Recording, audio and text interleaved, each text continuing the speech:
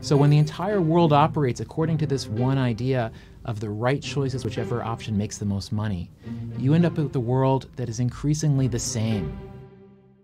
And financial maximization is the belief that the correct choice in every decision is whichever option makes the most money.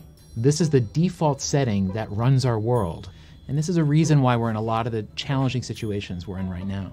Drugs that have been around for decades that suddenly are seeing increases in prices of thousands of %, all because some private equity firm now has bought the rights to them and is trying to bleed them dry for everything that they can. But this isn't just happening in super serious areas. This is also happening in the movies, that over the past 5 years, each year the top 10 in the box office, almost all of them are remakes and sequels. You just end up making the same thing over and over again. It's safer.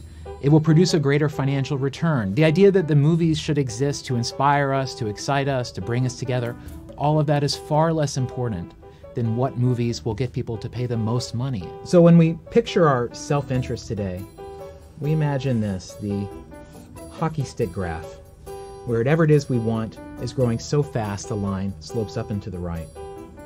But if you think about it, this is actually just a tiny slice of a much bigger picture, because this x-axis, it represents time, and it keeps going from now into the future.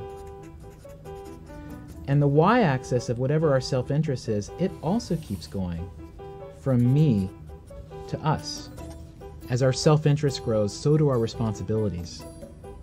And so while we focus so intently on this space, there's this whole other space that we miss out on.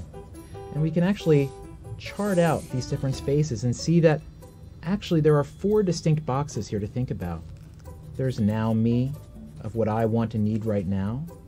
There's also the future me box, what the older version myself will want.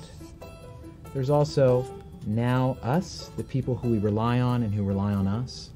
And there's also future us, our children and everybody else's children too. Now I call this way of saying Bentoism, like a bento box. So if we think about something like the rise of drug prices and what's wrong with that? Now this is a distortion of the intention of the science, right? The science is there to cure people, not to enrich someone. But our entire way of shifting for how we think about health and medicine has changed, from being something that's solving the challenges of us to just being a tool for someone to make as much money as possible. If we're to think about what kind of movies Hollywood should be making, they should have a vision of what kind of stories they want to tell. They should be working with auteurs who want to reach certain audiences, and they're imagining the long term of building a new audience. You're trying to build the next platform, not just bleed the last one dry.